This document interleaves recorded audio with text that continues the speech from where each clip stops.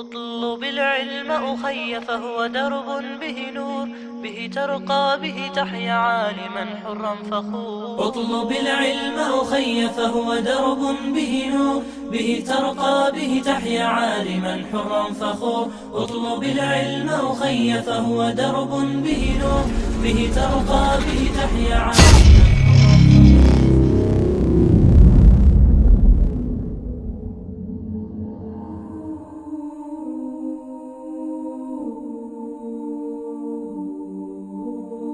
When one sees the way the Prophet ﷺ used to treat the slaves and the captives, again, you will become speechless. The Prophet ﷺ did not leave anyone outside of his compassion and mercy. Here is Bilal radiallahu anhu, and I am so proud to be named after Bilal, an Ethiopian slave who used to exist at the time of the Prophet ﷺ. Insignificant man, meaning towards the tribes. And he was a slave with Umayyah la'natullahi alayh. Bilal radiallahu anhu, when he embraced Islam in secret, Umayyah found out his Lord, the one who bought him, the one who had him and owned him. He said, I own your soul, I own your wealth, I own everything that you say. You're not allowed to become a Muslim. He said, there is only one God. So Umayyah brought him in the scorching sand and placed him in the middle of the desert and placed a stone over his chest. The sand over there in Saudi Arabia, in Mecca, the sand is more than 60 degrees Celsius. It'll burn you back easily. It'll peel off your skin. And then with a stone so heavy, so large that needs 4 men to carry it, was placed on his chest. And then he was whipped, saying, say that our idols are the best. And he would say, Ahadun Ahad, Ahadun Ahad. There's only one God, there's only one God. Suddenly, as he was almost about to kill Bilal radiallahu anhu, a man by the name of Abu Bakr radiallahu anhu, Habibi Abu Bakr, he arrived and he said, the messenger has sent me, Muhammad sallallahu alaihi wasallam. I will buy this man off you, ya Umayyah. How much do you want for him? Name the price. And Umayyah said to him, I'll give him a bit of a high price.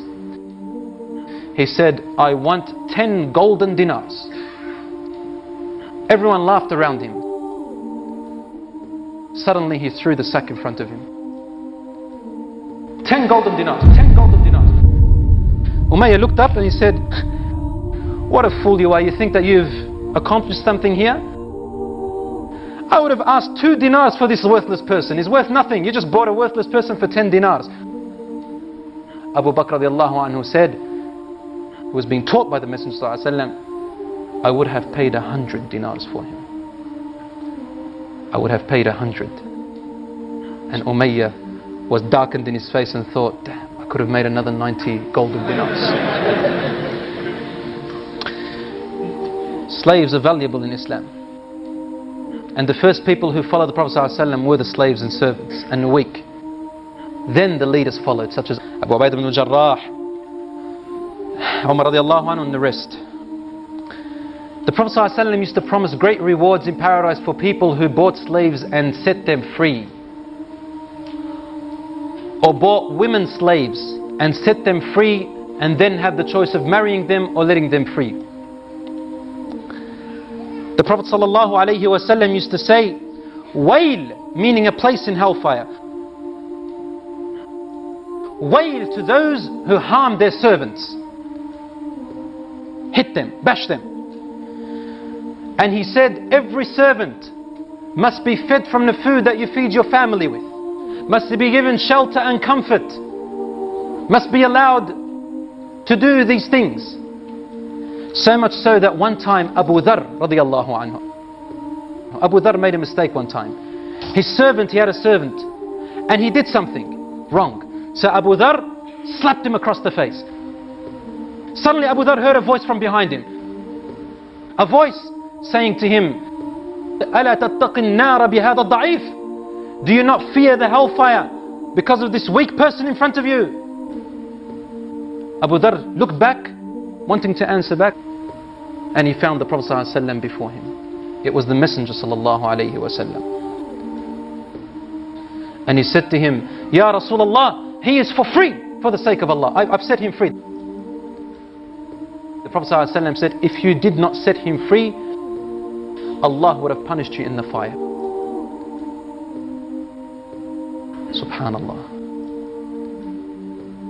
Which religion in the world or ideology or system, I ask you in the name of Allah, which system in the world has this mercy and its sensitivity to even the slaves like that? Who? Which religion? Not one. Islam honored them and lifted them until Bilal radiallahu anhu was the caller to the adhan which we call today.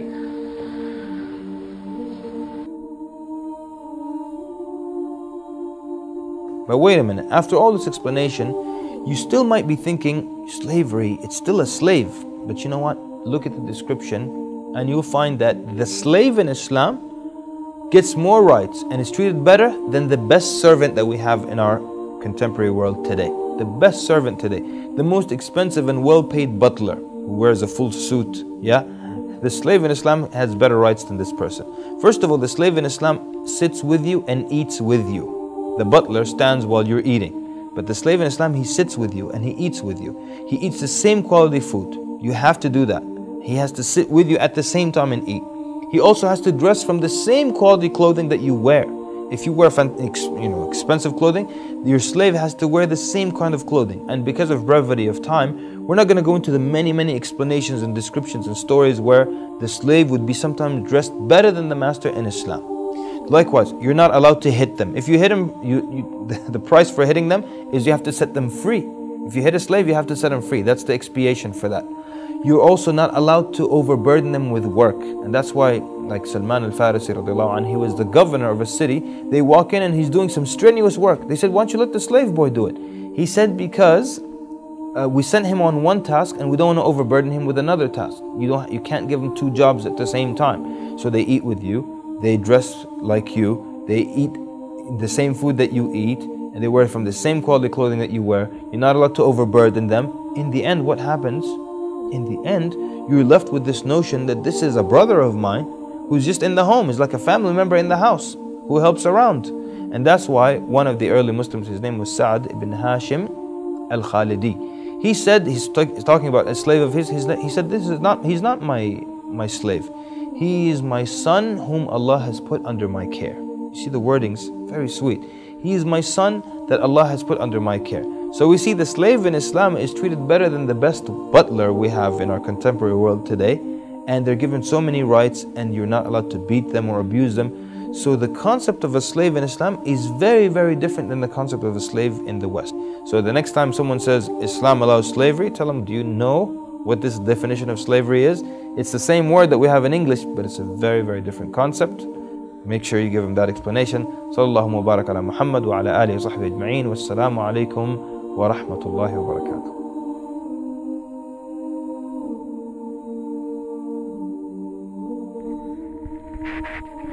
Gustave Le Bon, a famous non-Muslim social psychologist, says in his book called Arab Civilization, "What I sincerely believe is that slavery among the Muslims is better than slavery among any other people, and that the situation of slaves in the East is better than that of servants in Europe, and that slaves in the East are part of the family." Slaves who wanted to be free could attain freedom by expressing this wish, but despite that, they did not resort to exercising this right.